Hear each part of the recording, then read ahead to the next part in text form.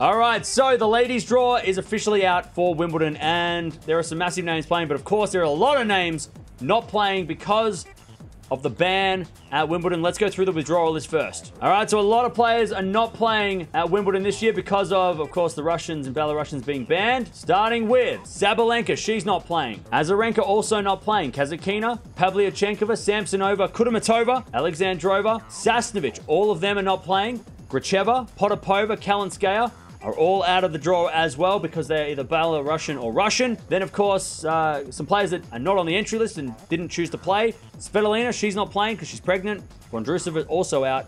Christian is also out. We have Sofia Kenin, she's not playing. Fernandez is also not playing. Osaka's out. Sharif and Konju are out of the draw. So that's the women's withdrawal list, massive list. Let's start with the top of the draw, and Iga Swiatek, the number 1 seed. 32 seeds in this one, of course.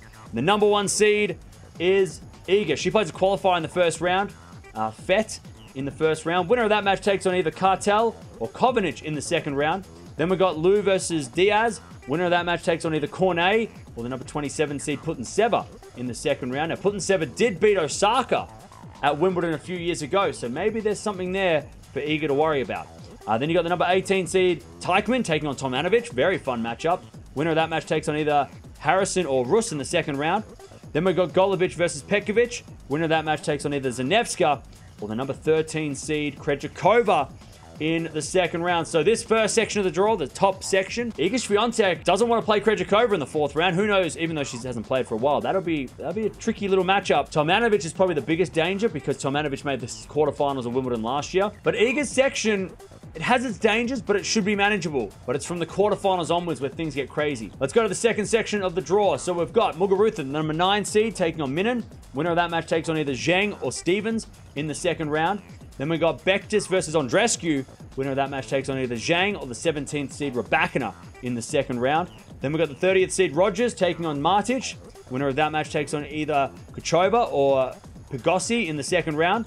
Then we got Masarova versus Dart. Winner of that match takes on either Vekic or the number 8 seed Pegula in the second round. Now, this section of the draw, I think it's the most open out of the bunch because Muguruza's not in good form. Pegula on grass, what does that look like? Andrescu's playing well on grass, made a final this week, so maybe she's the one to watch out for in this section. Rabakina's got a good grass court game. Rogers is always dangerous. So, winner of this section, by the way, will play Iga Swiatek in the quarterfinals. So, it could be Pegula versus Swiatek in the quarterfinals. It could be Muguruza Swiatek. But I think most likely, if form plays out, it's going to be Andrescu versus Swiatek in the quarterfinals, which is a fire quarterfinal matchup. Let's go to the third section of the draw. We've got Badosa, the number 4 seed, taking on a qualifier in the first round. Chirico. Winner of that match takes on either Barra or Piquet in the second round. Then we got Bogdan versus Yastremska. Winner of that match takes on either Polini or the number 25 seed Kvitova in the second round. Then we got the 21st seed Georgie taking on Frech. Winner of that match takes on either Pedersen or Schmidlova in the second round. Then we got Flipkins versus the qualifier Forliz.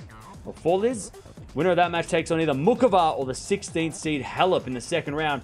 That matchup is the best match of that section of the draw for sure. Mukova versus Halep, fire, must-watch first match. And also Halep, seems like she's a little bit injured as well, so keep an eye on that. But look, this players to watch out for, obviously Badosa, Halep, Mukova as a dangerous unseeded player, and Kvitova's getting some form as well this week. So very interested to see who comes out of this part of the draw. The fourth section of the draw, to wrap up the top half of the draw, you've got Goff, the 11th seed, taking on Ruse, one of our favorites, in that first round. Winner of that takes on either Buzanescu or Shunk in the second round. Then we got Brengel versus Davis. Winner of that plays either Wong or the number 20 seed Anisimova in the second round. Then we got the 32nd seed Tormo taking on Mikhail. Winner of that match takes on either Serena Williams or Tan in the second round. Then we got Borel versus Bolter. Winner of that match takes on either Martin Kova or the number 6 seed Pliskova in the second round. Serena could have a nice draw. She could make a fourth round if she avoids Pliskova, because Serena is obviously one to watch out for. Pliskova is the finalist from last year. Very interested to see those two. Obviously, Goff's in good form, but I'd also be watching out for Bolter. Bolter seems to be doing some good things on grass as well, and being in the UK, she'll have the crowd support as well. So Anisimova maybe as well. So there's a couple of players there in that section of the draw. But the top section, or the top half of the draw, is definitely the stacked part of the draw. And in the quarterfinals, we could be seeing Goff versus Halep. We could be seeing Williams versus Halep. We could be seeing Pliskova versus Halep. Or we could be seeing Badosa versus Williams, Badosa versus Pliskova, or Badosa versus Goff, if we go by the seeding. So, very interested to see how that all plays out. Bottom half of the draw now, we've got the number 7 seed, Collins, taking on Pliskova. Winner of that match takes on either Bronzetti or Lee in the second round. Then we've got Siniakova versus a qualifier, Twilinska. Winner of that match takes on either Albon or the number 28 seed, Risk, in the second round. Then we've got the number 19 seed, Keys versus Doi. Winner of that match takes on either Kostyuk or Swan in the second round. Then we've got Garcia versus Miyazaki. Winner of that match takes on either Van Oudvank or the number 10 seed, Raducanu, in the second round. Raducanu's got a tricky draw because Van Oudvank's tough. Garcia in the second round's really tough. And I think beat Raducanu this year as well. And then Keys, Risk. I mean, the Americans are all there as well. So, Raducanu, very tough draw. I don't know if she's going to get that far because I think Garcia in that second round might get her. Let's go to the next section of the draw with Kerber up the top here with the number 15 seed taking on Mladenovic. That's an interesting matchup. Winner of that takes on either Linette versus Contreras in the second round. Then we've got Zedenchek versus Udvardy. Winner of that match takes on either Osorio or the 24th seed Mertens in the second round. Then we've got the 31 seed Kanepi taking on Parry. Winner of that match takes on either Towson or Hontama in the second round. Then we got Marino versus Kawa. Winner of that match takes on either Borkland or the number 3 seed Jabeur in the second round. Jabor's got a nice draw. You know, she could get through to the 4th round kind of easy. I mean, she could be playing qualifiers all the way through, potentially. So, and then play Kerber possibly in the 4th round. Jabeur should make the quarters based on that. Winner of this section of the draw, by the way, could be playing against Danielle Collins. So we could get Jabeur versus Collins. We could be getting Jabeur versus Raducanu potentially in the quarterfinals. Then we've got number 7, the 7th section of the draw. We've got the number 5 seed Sakkari versus Hives. Winner of that match takes on either Saville or Tomova in the second round. Then we've got Sharma versus Maria.